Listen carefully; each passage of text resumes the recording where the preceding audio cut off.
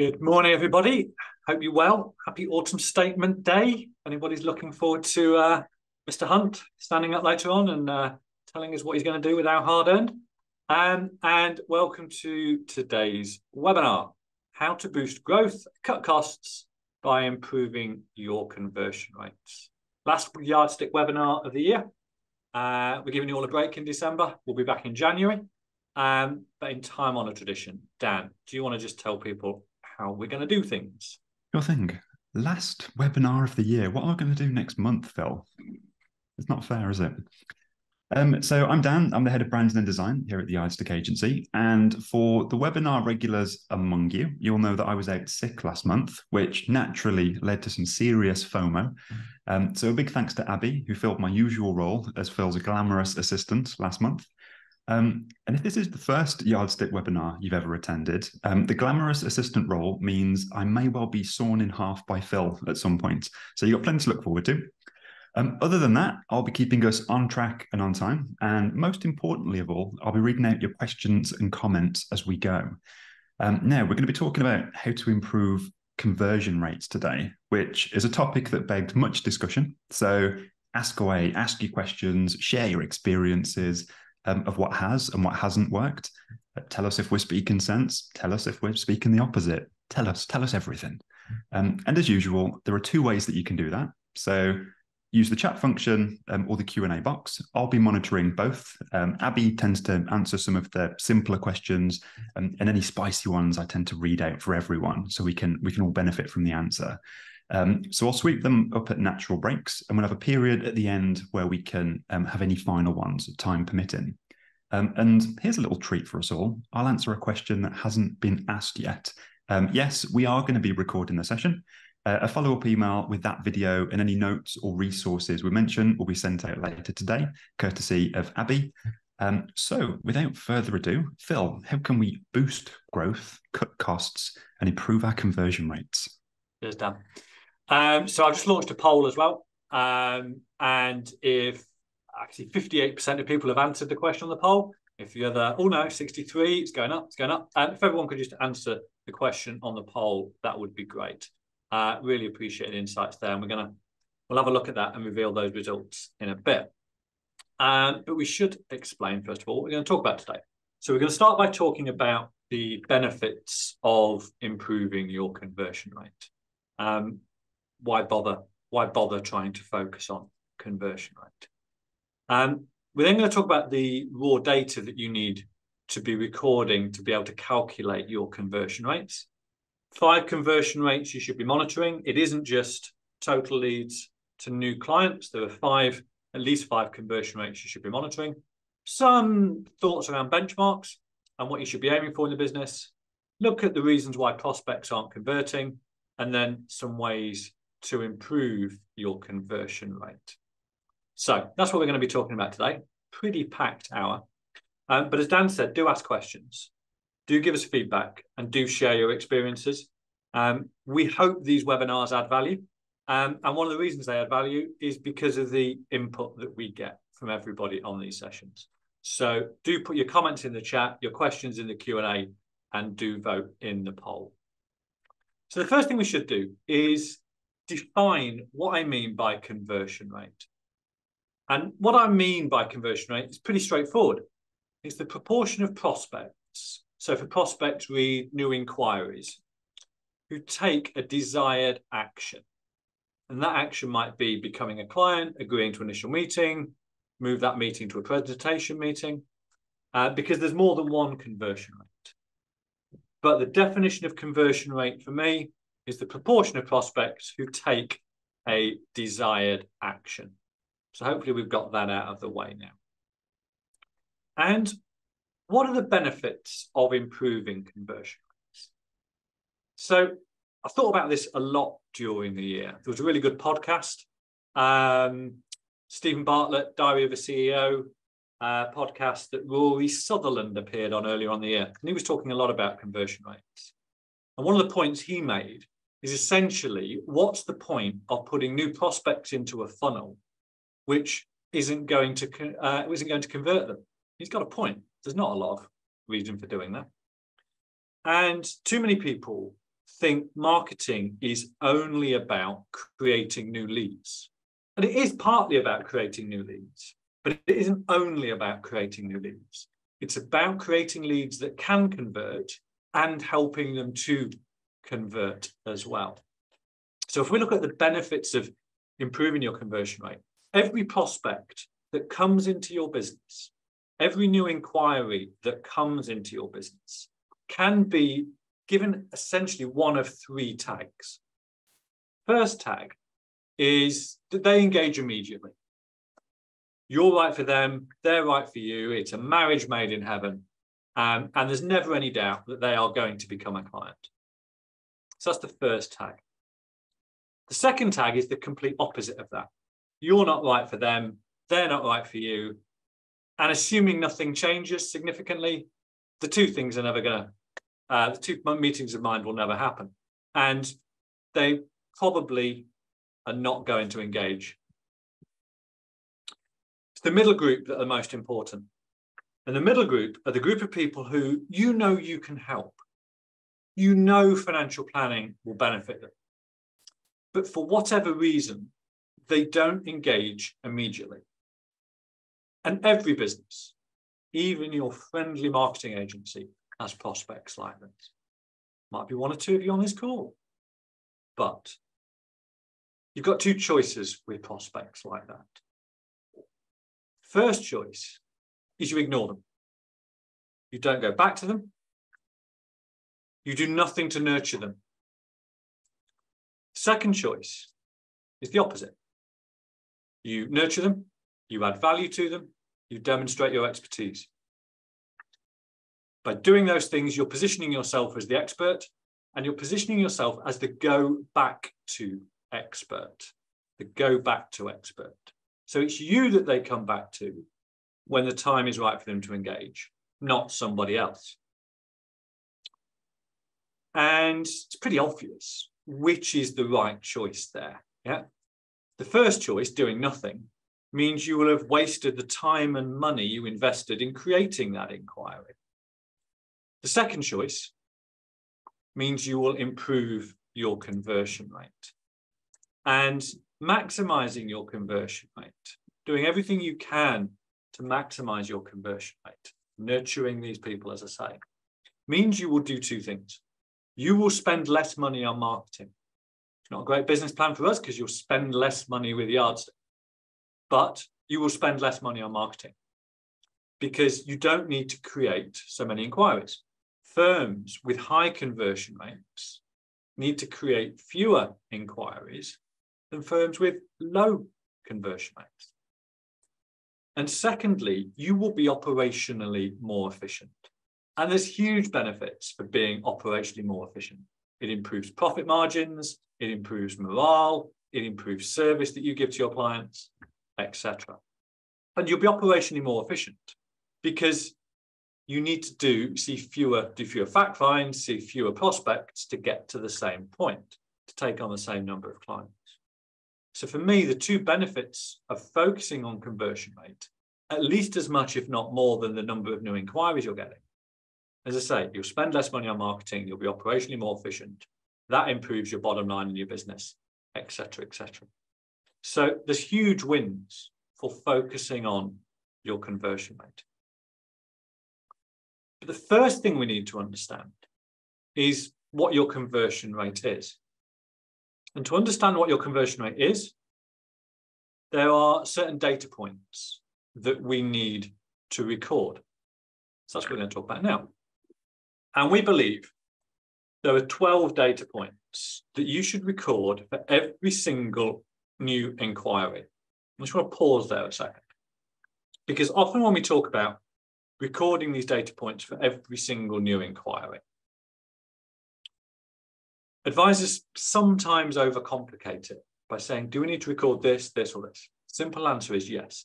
Every person that makes an inquiry into your business, no matter whether it's the perfect inquiry or the worst inquiry in the world, absolutely you need to record.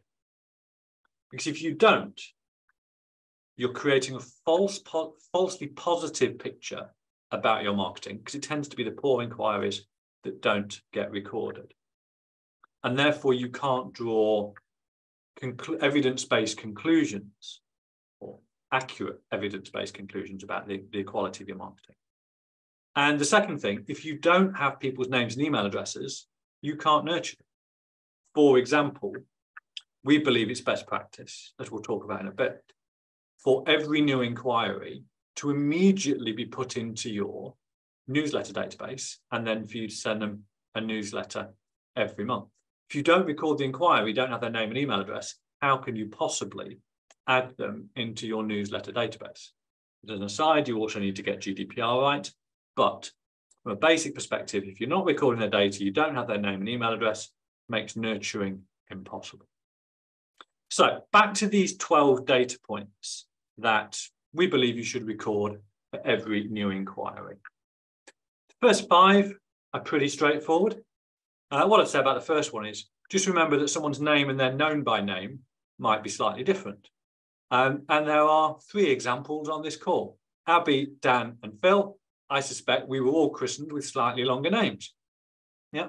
So our known by name is slightly different to our full name. And the reason you need their known by name is simply so that you can personalize emails. So first 5 data points, first name and known by name, last name, email address, telephone number, the date the inquiry was received. Not particularly controversial. Number 6, very few firms, when we start working with them, actually record this data. But it's really important, as we'll see in a bit when we look at the ratios you should be looking at. And it's a very simple gut feel. Do you want to work with this prospect? Now, you might know on that first email to you or that first inquiry whether you want to work with the prospect or not. You might know after the first phone call. You'll certainly know after the first meeting. And that is a gut feel. Is this person, by whatever metrics you want to measure, the right fit for your business? Do you want to be working with that person? And we'll look at why we need that data point in a minute. The next 6. Was a first meeting agreed? Yes, no, to be confirmed. Did the prospect become a client? Yes, no, to be confirmed.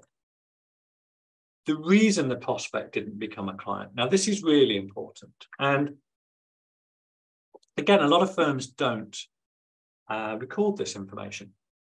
And we want to know why people didn't become a client, because if we've got that information, we can do something with it. And as we'll see in a bit, most firms don't convert most prospects. Yeah? Conversion rates is generally sub 50%. Headline conversion rates are generally sub 50%. So it makes sense that we want to know why prospects aren't converting, because there might be some patterns there, and there might be something we can do about it. The source of the inquiry. And this is really important that we get this right. So the source of the inquiry is not email, telephone, walk-in, inquiry form. They are methods of communication. The source, and it sometimes takes a little bit of digging with prospects to find it out, but the source is the first time they became aware of you. So if somebody is referred to you by John Smith and sends an email to the office, the source is not email, the source is John Smith. If someone sees a LinkedIn post and then sends you a DM on LinkedIn, the source isn't LinkedIn DMs, it's LinkedIn. So the source is the point where they first became aware of you. Then last 2, if it was a referral from an existing client or professional connection, the name of the existing client or professional connection, so you can show thank you and show how much you appreciate being passed on. And then lastly, the revenue generated. And that might be initial fee, ongoing fee, AUM. It's some metrics so we can start to measure return on investment. So those are 12 data points that we should be recording. We'll talk in a minute about where we record it, but Dan, I think there's a question. Yeah, there certainly is. So Well, two questions actually. The first from David, and it's just some, I guess, firming up of the definition of a lead. So David asks, would you consider someone as a lead and record and include into your conversion data ones that just download a form from your website, etc., or other digital leads as such? So, David, do you mean there's someone completing a form so that they download a guide or an asset from the website? If they do, then yeah, I would be putting them in there. They are nowhere near as strong a lead as a referral from a client or professional connection. But assuming you're following that lead up with a trigger campaign, a nurturing campaign, a telephone call, invites to other events and assets, then yeah, I would be putting that in there. Perfect, thanks. And Gordon asks a great question. What about location in terms of raw data that we need to record?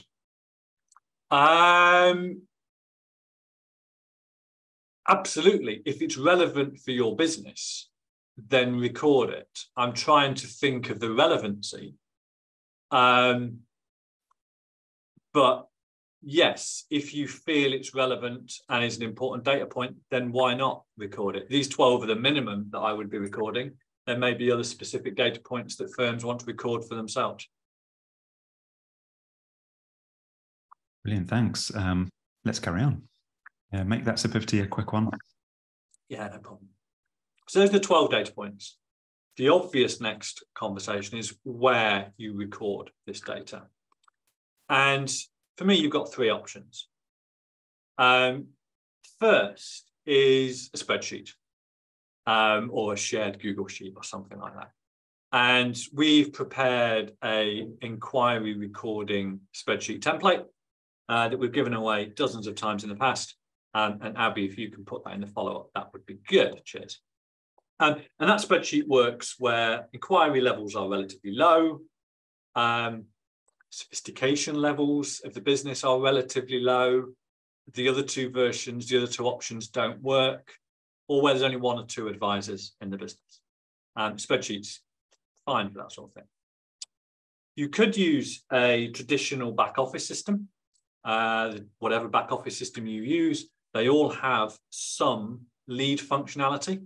They generally don't have nurturing functionality that you might get in a sales-based CRM.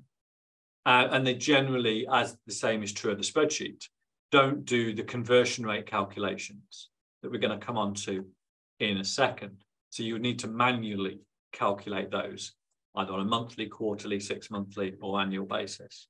But the traditional advisor back office, that's an option. And then we've got some firms, generally larger firms, generally those who are more invested in conversion rates and nurturing of leads, and generally those with bigger leads, bigger lead numbers, may well use a sales-based CRM. So we've got clients using HubSpot, Pipedrive, Salesforce. They've all got different price points, different features, different benefits. But those are essentially the three places that you could record those 12 data points. Key point on them all, you need to keep it up to date. So you need to get the data on there in the first place, but then it needs to be kept up to date as the prospect goes through your sales funnel. But essentially, say those are the three places that you can record this information. Question, Dan? Yeah, fantastic question in from Quinn, who asks, how would you typically inform a prospect that you may not be suited to one another without offending them? It's very much it's not you, it's me, but in some cases it is them, isn't it? It's a really good question, Quinn. And I think for me, I'd say two things. The first is just be honest and genuine reasons why. Honesty goes a long way these days. And I think you just need to be honest and explain why you don't think this is a good fit.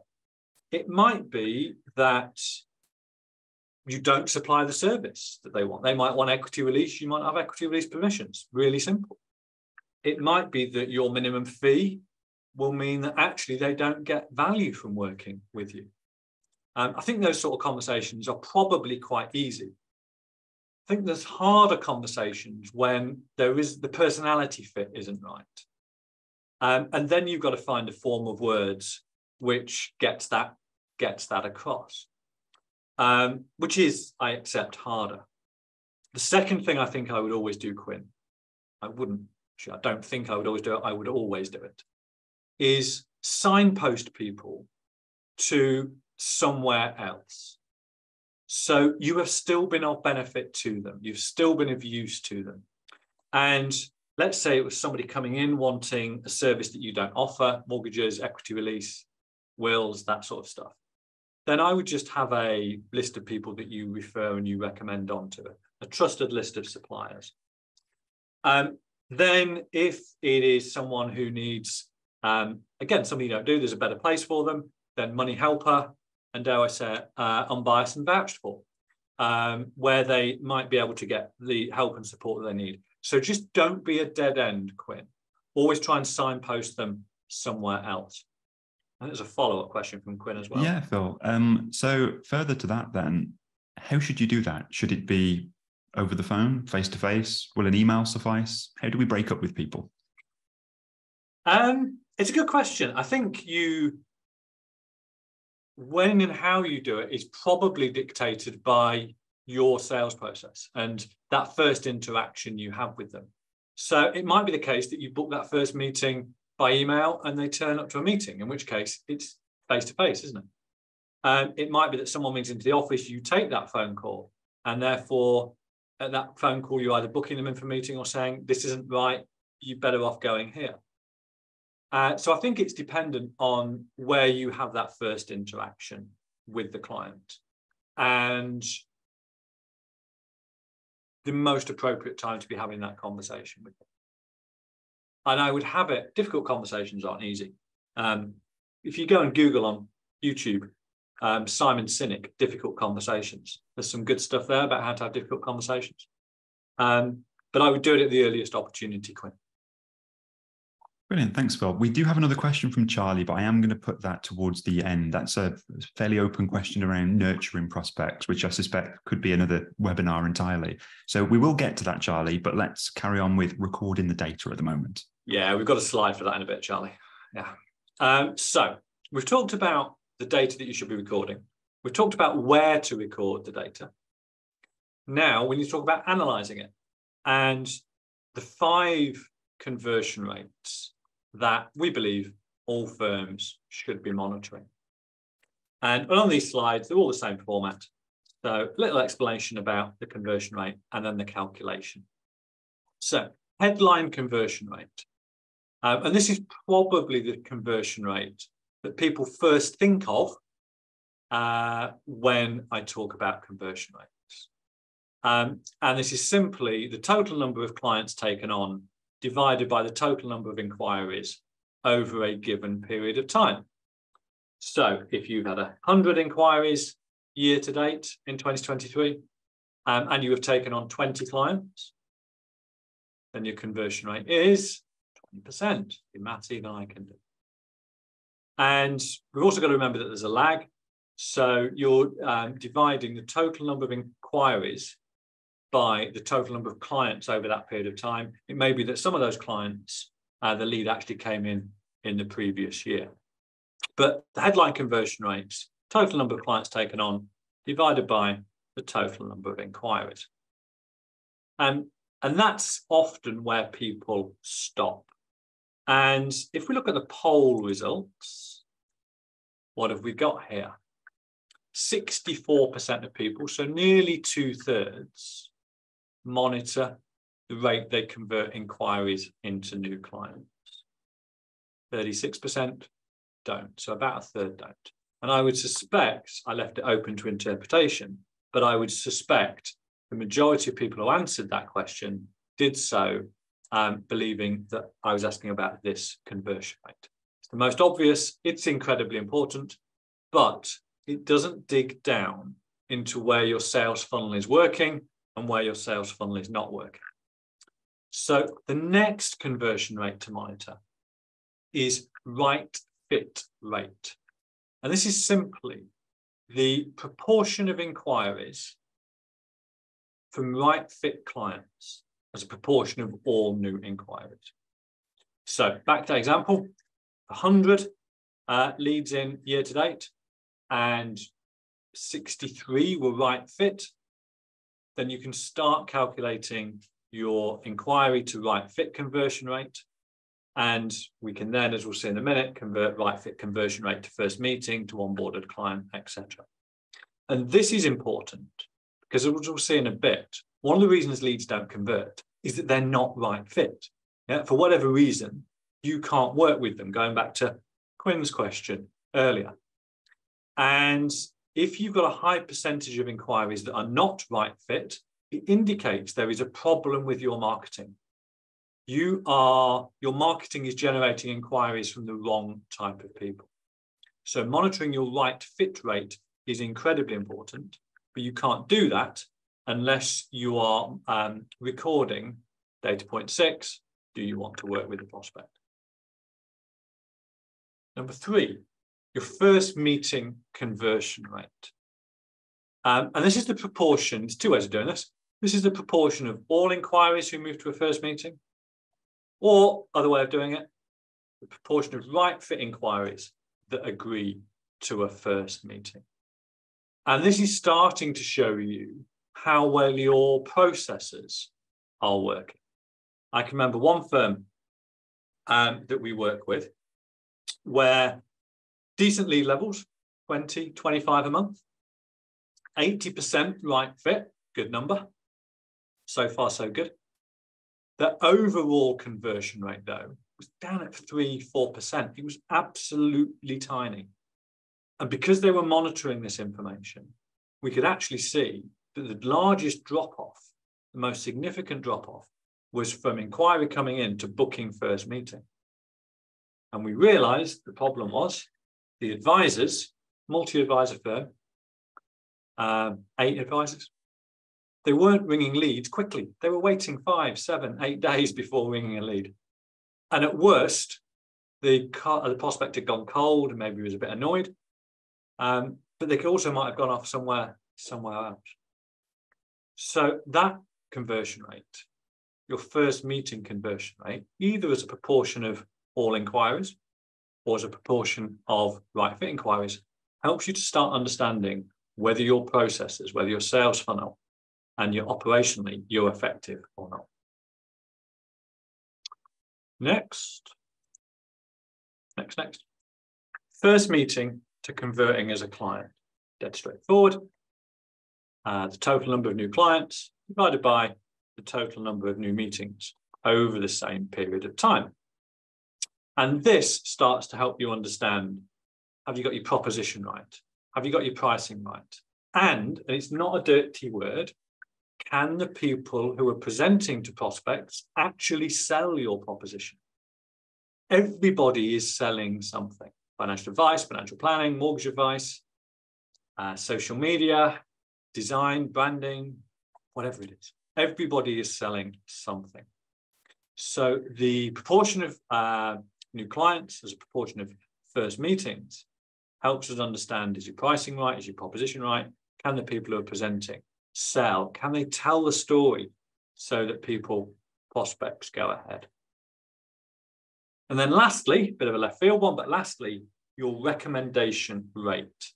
So if you've ever done any of our recommendation workshops, you'll know we talk about recommendation rate a lot. And your recommendation rate allows us to understand or help understand whether you are maximizing the potential for recommendations from your existing client bank. As we've said many times before, recommendations from existing clients are the best type of new inquiry. Got the highest conversion rate, lowest cost of acquisition. And therefore, we need to be strategic, we need to be intentional about maximizing the opportunity from your existing client bank. But it's not easy to compare firm with firm and other advisors within a firm because they all have different numbers of clients. So your recommendation rate is simply calculated as the number of recommendations you receive in a year from an existing client divided by the total number of clients that you have. And that means you can compare firm A with firm B, so you can get a bit of an idea about how well you're doing, and you can compare other advisors in the firm as well. So 5 conversion rates there that we should all be monitoring. Headline conversion rate, right fit conversion rate, first meeting conversion rate in one of 2 ways. The sign-up rate from first meeting to sign-up, and then your recommendation rate. 5 conversion rates that you should know in your business. If you use Pipedrive, Salesforce, HubSpot, should calculate most of those for you. Certainly Pipedrive does. If you use a spreadsheet for monitoring new inquiries or a back office system, you'll need to do it manually at different points in time. So Dan, before we go on to conversion benchmarks we should be aiming at, I can see a couple of things in the chat. Do we need to do anything with them? We certainly do. So Charlie asks a question around that 5th conversion rate, recommendation rate. Charlie asks, would a testimonial count, or is it purely just referrals? No, so for me, I mean, that could be a 6th or 7th one, Charlie. The proportion of your clients who have left a Google or vouch for you.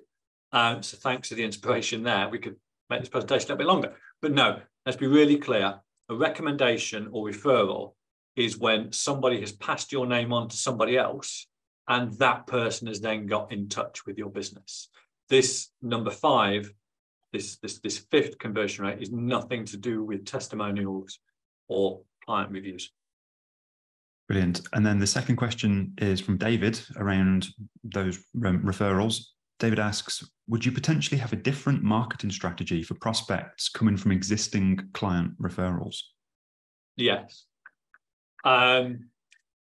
If you imagine a holistic, all-encompassing marketing strategy for your business, then yes, there is a sub-strategy there based on educating clients, appreciating clients, nurturing clients to increase the number of referrals and recommendations that you receive. But yes, absolutely, there's research from VouchedFor that shows that 85% of clients have never been asked for a referral, which shows to me that advisors, planners are generally very passive when it comes to referrals and recommendations. And what they actually need to do is be more intentional, be more strategic. Doesn't mean we need to go back 30 years and start using some of the techniques that was taught in direct sales decades ago, but it does need to mean we need to be more intentional, more strategic about it. Brilliant. And then final question at the moment in from Matt, who asks, so the best practice is to then take this and do it per lead source? That would be the next level down. It's a good point.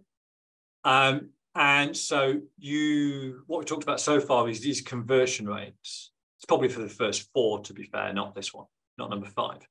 But the good practice would be to take these first 4 conversion rates, calculate them for a business, the business's conversion rates, those 4 things.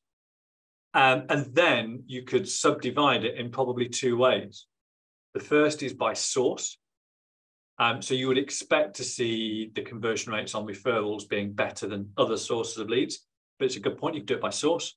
The other thing you could do it by, Matt, in multi-advisor businesses is compare it by advisor. And that would help you understand maybe where some advisors need a bit of help, bit of extra training, etc. But it's a good point. If you're going to drill down past firm level for the first 4, drill down based on source and advisors. Brilliant. And then David's question around different marketing strategies for prospects coming from existing client referrals. They then caveat that with, they're also talking about whether to have a different funnel for those that come from referrals. That'd be interesting to know the logic for having a different funnel and what you would change about it. I'd have to give that a bit of thought, but I'd be interested to know the logic. You certainly would have, sorry, I'm thinking on the herd. You certainly would have a different funnel for, say, I don't know, someone who downloaded a guide from your website. That would have a very different funnel than somebody who was referred to you by an existing client or professional connection. There's a bunch of people in the middle. I know a lead from Vouch for Unbiased from your website. It's probably going to, the sales funnel there is probably going to look fairly similar than for a referral from a client or professional connection. Good to carry on? Yes, absolutely. Right. So if we talked about the data you need to record, we've talked about the 5 conversion rates, and Matt's good point about running those conversion rates to different sources and different advisors. Then let's look at where I'd pitch some benchmarks. Now, this next slide is broadly subjective. Some people will agree, some people will disagree. Really happy to have the debate. So this is kind of my opinion. So for me, the headline conversion rate and what I would call the blended headline conversion rate, and this is where you're putting all leads from all sources into the box and understanding how many converted. I would say the minimum benchmark you should be aiming at there is 25%, 1 in 4. And I've seen at that blended level, the highest conversion rate I've seen at a blended level where I actually believe the data, it's about 48%, 49%, something like that. And I've seen it way down to 3%. Yeah, really, really low. But for that blended, where everything is going in the same box, it's probably about 25%. I would expect the minimum rate you convert referrals and recommendations at from existing clients and professional connections to be 40%, sorry, 40%. So 4 out of 10. And I've seen a lot of firms do higher than that. The rate at which you convert those is based on, in large part, clients recommending you to, and professional connections recommending you to, the right type of people. And then all other lead sources tends to be about 20%, maybe a bit lower. And depending on the mix that you get, the proportion of your leads that come from referrals, the proportion that come from other sources, will dictate the blend. But again, I'd say the blend is about 25%. I'd be looking for marketing to be generating prospects, right fit prospects at a rate of about 75%. And you do need to record everything, as I say, but I would be looking for marketing to be generating prospects at a rate of about, right fit rate of about 75%. And then finally, in terms of recommendation rate, minimum of 25%. Now, crudely, that means that 1 in 4 of your clients are recommending you on to other people who actually then get in touch. The rate of, I say, about 1 in 4 a year. I have seen that quite significantly higher, north of 50%. And again, those firms who have a higher recommendation rate will have a higher conversion rate, will spend less money on marketing, will be operationally more efficient, etc. So those are my gut feel, entirely subjective, but based on quite a bit of data that I've seen, minimum benchmarks that I believe advice firms should be aiming at. So if anybody's got any comments on those, please put them in the chat. And Dan, did I say anything else come in the chat a minute ago? No. No worries, but at least I got a cup of tea. So those to say, benchmarks I think you should be aiming at. So let's have a think about why prospects might not be converting. And I think there's broadly 5 reasons. People on the call might have other ideas, but I think there's broadly 5 reasons. First, inquiries aren't from right fit prospects. If people are coming to you for a service that you don't offer, or they're coming to you and the fit isn't right because you don't work with that type of person, you can't add value to somebody because of the asset levels, etc., then there's a problem with the market. So that's a key reason why conversion rates might be relatively low if inquiries aren't from right fit prospects. There could be a problem with pricing or proposition. It is becoming easier for consumers to compare financial advisor A with financial advisor B. Look at some of the tools on Vouch for example. As more firms decide to disclose their fees, there's been some robust debate on LinkedIn over the past couple of weeks about fee disclosure online, but more firms are doing it.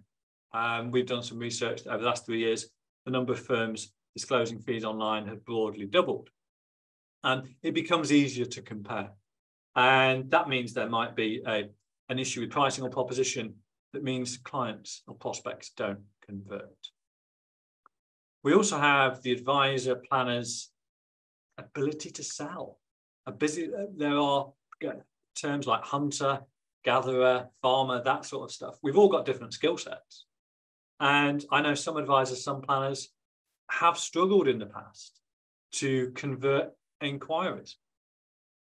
I also know that some planners, as they move towards a fixed fee proposition rather than charges based on percentages, have struggled as well. It's common knowledge that people understand pounds, shillings, and pence better than they understand percentages. And I speak to a lot of advisors who are transitioning their business from percentage-based charging to fixed fees, and it is harder. Yeah, it is harder for them to communicate value. So that might be an issue as well. The onboarding process might be ineffective. So if you are not communicating with clients during the onboarding process, updating them with what is happening, they will potentially fall off and ultimately decide not to proceed or to go somewhere else. There's some really good stuff in that, in Stephen Bartlett's 33 Rules, Diary of a CEO book that was out a few months ago. And he talks about how Uber help customers know where their cab is, where their taxi is. Domino's Pizza, if you order a pizza from Domino's, you get that little wheel telling you where your pizza is. All those sorts of things can help improve the onboarding process and help clients understand or prospects understand where they are in that. So if your onboarding is ineffective or not as effective as it could be, that might hit your conversion rate. And then operational issues. Are you getting back to the prospect quickly enough? Ideally the same day, if not the next day. And I gave that example earlier, where large proportion of inquiries were right fit, but the firm weren't getting back, and that impacted their conversion rates. So there are 5 reasons why prospects are not converting. Really important that we record the lost reason for prospects as well, because that's going to help us understand why prospects aren't converting. And I've even seen some firms do surveys of prospects every year, every 2 years, to try and understand why they might not have become a client. If their conversion rate is really low, as I say, we've seen some firms do really short surveys, 2 or 3 questions, to prospects who didn't convert, to ask them why. What did we do wrong? What could we have done better? And that's really useful information as well. Dan, before I go and talk about ways to improve conversion rates, questions? Yeah, so we've got a great question in from Andrew, who asks, would you bother recording a phone call via a Google search? If somebody Googled Advice Centre Sheffield, for example, but you're in Blackpool, and let's say in this instance, you never get their name and the call is under 1 minute. 100% record it, yeah? I mean, you might have record it as John Doe or something like that, or Jane Doe or something like that. But 100%, because that's really useful information. Because if you were to get a series of those calls in a really short space or over a period of time, that's an indication that your marketing isn't working. It's an indication that your marketing is creating leads in Blackpool when you're in Sheffield. And if you don't record that information, and I know it might feel a pain in the neck to record it, but if you don't record that information, you don't know when you come to sit down and analyze your data that actually there is a problem with your marketing. It's a little bit like if you were getting inquiries for defined benefit transfers, okay, and it's not something you do, but you kept getting those inquiries. It's a signal that there is something out there that is pushing people to you. So you need to try and find it. So long-winded answer to a short question, the short answer, Andrew, is yes. Thanks. The second question we'll go for is a question from Daniel, which I promise isn't me asking a question in third person. This is another Daniel on the call. Daniel asks, how do you factor in inquiries where the firm is one of three perhaps being considered? So first thing is, back to what I said before, it absolutely gets recorded. Yeah, absolutely gets recorded. And in the same way of every other lead, back to the Blackpool, Sheffield thing in a second, 100% recorded. Second thing I would do there is I'd probably get a bit more intentional about if I didn't, finding out why I lost it, if the client didn't convert. I would maybe ask the prospect, assume you won it, that's brilliant.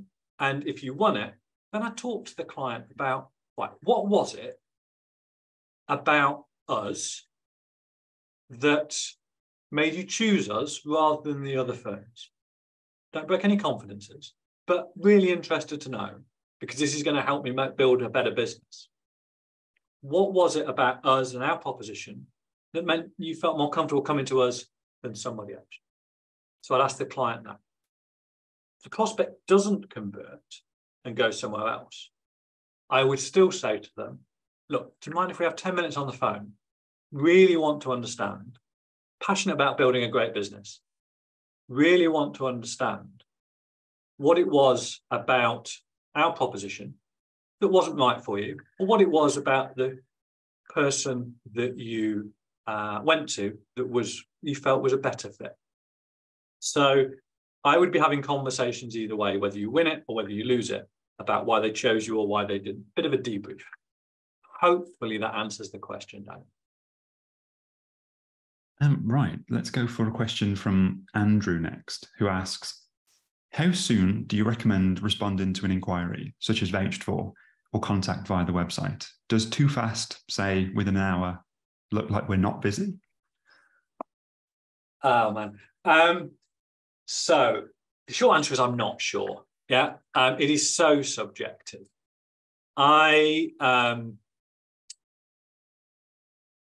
When I was at a firm previous life, we created lots of annuity inquiries, and you had to respond to those really quickly because someone put an inquiry into the search into our website, and you knew they were putting that inquiry into other websites as well. So if the advisor waited 20 minutes to ring, they generally got the engaged tone because somebody else had got in there first. So for me, you can overthink this, but I would be responding reasonably quickly. Try and do it in that same half day. So if it comes in the morning, try and do it in the morning. If it comes in the afternoon, try and do it in the afternoon. If for some reason, Andrew, you're out the office and can't, then maybe get somebody else to put in a holding call. So get somebody to pick up the phone for the prospect. Andrew isn't here. He's out with clients, but he'll be in touch tomorrow. Or do an email, a holding email. I think that really helps to show people that you care. So I would probably do it the same morning or the same afternoon. If you can't, get somebody to put that holding call or holding email in and let you follow up. But I think it is subjective. Right. So on that, I mean, we've got a good comment in from Gianpaolo, who says, about the speed of a reply to an initial email. I always respond within an hour saying, got your email, thanks for engaging, really busy at the moment, but would like to schedule a Zoom for next Wednesday, for example. So give themselves a little bit of space between now and then, and at least it's an instant response. We'll have one more question before we move on. This one is from Quinn. Great question. Quinn asks, if you've had an inquiry, but were unable to reach them, how many times should you attempt to contact them and over what period of time? Good question. So again, I don't know if there is a finite number. I would try different ways. So try phone call, try email, try WhatsApp. Try something we're going to talk about on the next slide. Again, I don't think there's a finite number. I do think there's a finite end to it, though, which we'll come on to in the next slide.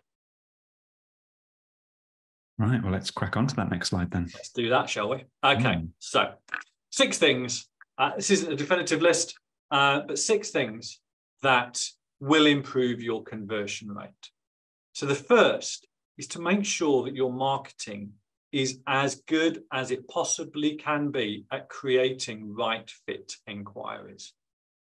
Measure the proportion that are right fit. Measure the proportion, therefore, that aren't right fit. Find out the reasons they're not right fit, and then work back through your marketing to fix it.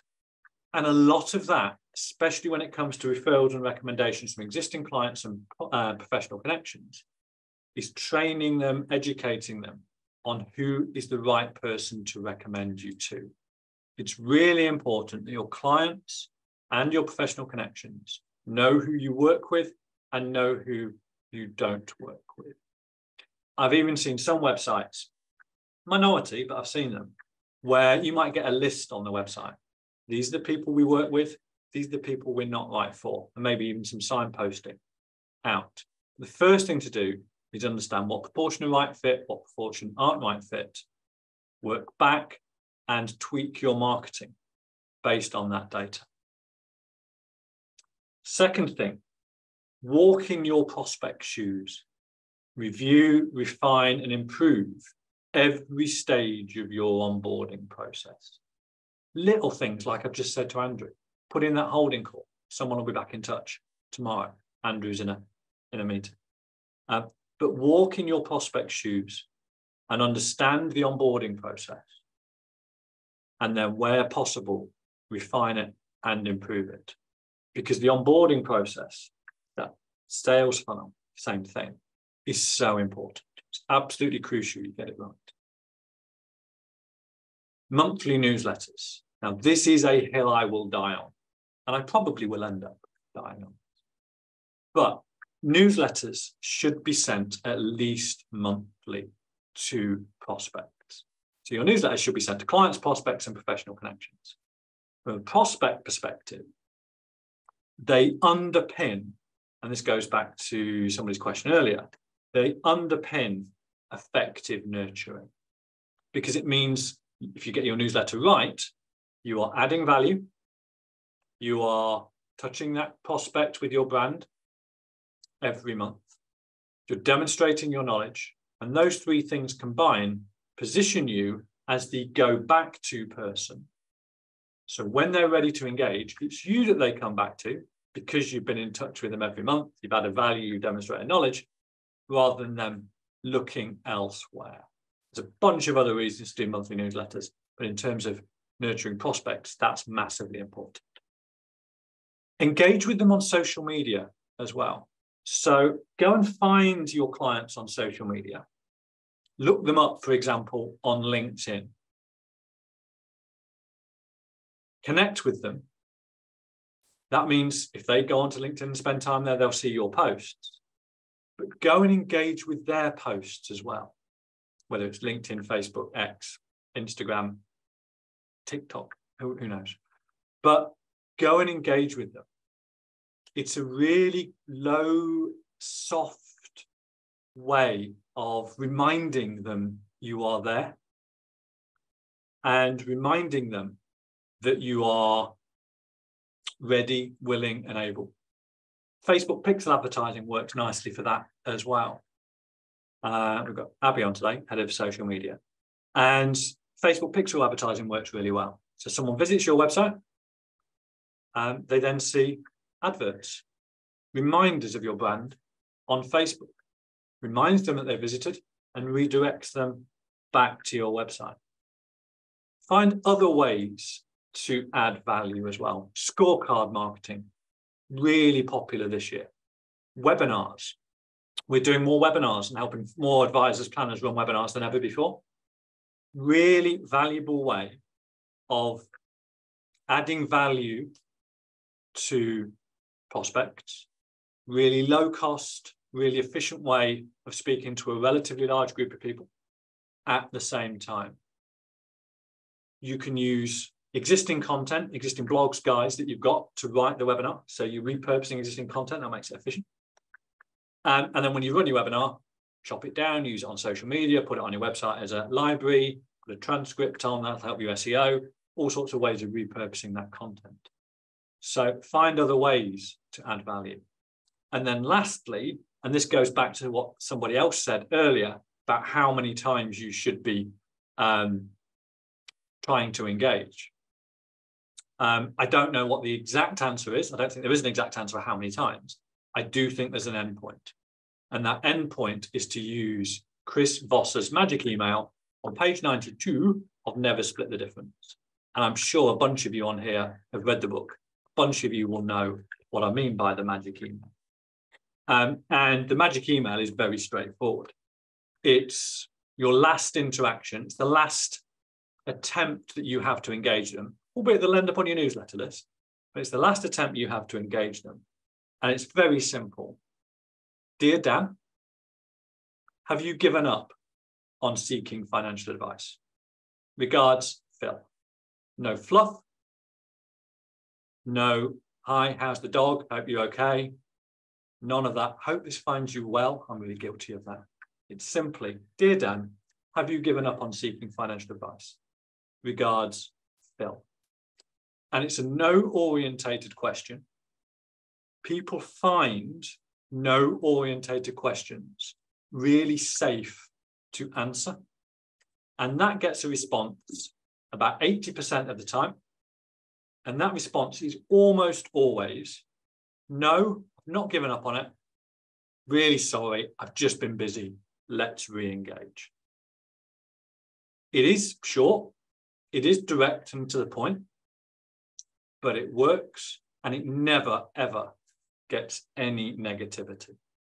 If you're in doubt, there's a LinkedIn thread. I put a picture of this up yesterday on LinkedIn, and there's a few people there saying they've used it and used it well. So go and have a look at that thread. But the Chris Voss magic email is a fantastic way of waking up prospects.